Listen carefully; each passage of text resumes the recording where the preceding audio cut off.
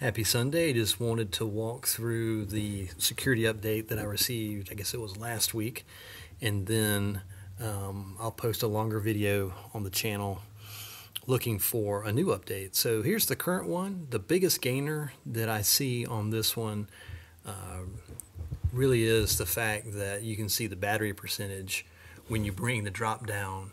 The animation pops a little clearer. As you can see, that the time will really pop when you bring it down, so that's pretty cool.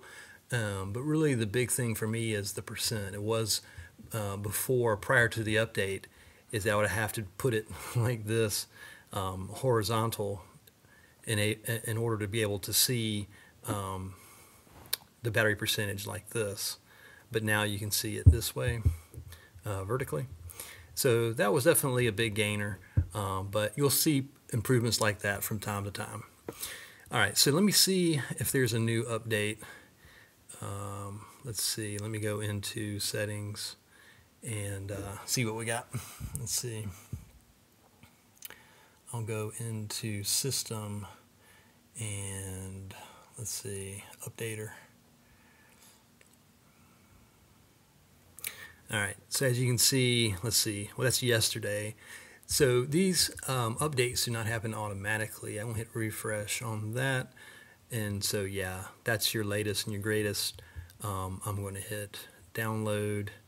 But basically what will happen is you'll download these manually. It'll go through a process. It'll ask me to install and then reboot, and that's the process. So rather than doing that, I'll keep it here, but I'll just say that I've been really happy with LineageOS on this old device, the Moto G7 Power.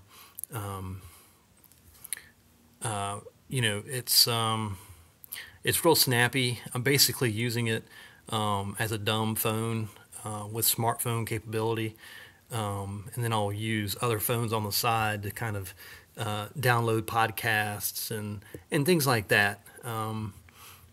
But anyway, that's an update. Hope you're having a good weekend and have a good week ahead. Take care.